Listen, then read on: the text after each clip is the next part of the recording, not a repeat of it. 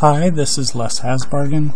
This tutorial shows you how to move data that you have extracted from a GIS, such as Global Mapper, with contacts along a geologic cross-section line. So we've already exported those to a text file, CSV file actually, comma-separated values.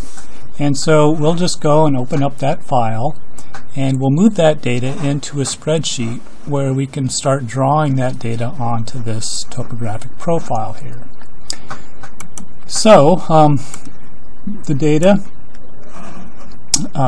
looks like this, and if I can move that into the field of view, here we have easting, northing, elevation, XYs. That's what it calls it in Global Mapper. And so we want this data set right here. Copy that, paste that right into here. And now we're ready to start filling out the part of the spreadsheet that's going to allow us at each and every point where it crosses this cross-section line to draw a line into the subsurface.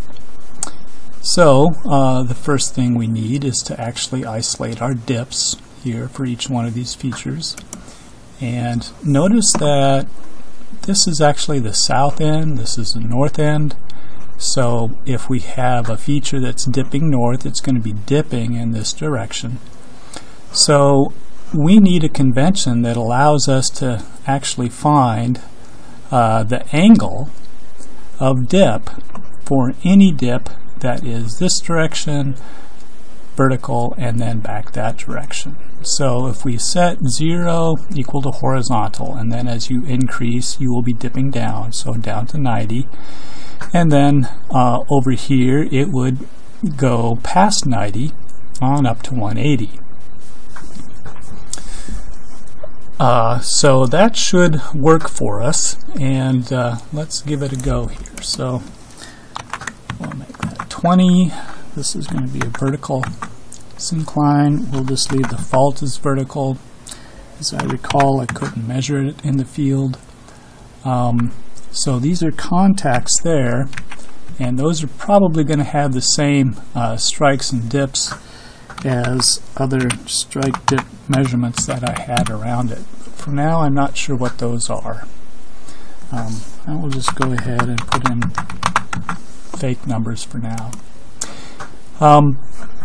So we have the dip angle, which is going to allow us to draw a line into the subsurface. And now we need to actually decide how long that line should be. So I would suggest looking at the scale, and if we're looking at roughly 1,000 meters there, maybe a tenth of that to start. So I'll just fill that down 100 meter line lengths. Okay, so we have an angle and a length, and now we need to know where to start. So we need to go along here and find out what distance we are from the south end of the line. So that distance is going to be equal to the distance formula, and we use our coordinates. So it's going to be easting minus, and this is going to be R2C1. You have to fix this as an absolute reference. Now we do the same for the northing. And actually, I don't want to click that. That would make that a relative reference. We want that to be R2C2. We have to square that difference, and then we have to take the square root of the sum. And if I did that correctly, we should get a number. Yeah, that looks pretty good. I don't need all of those decimals. And so now,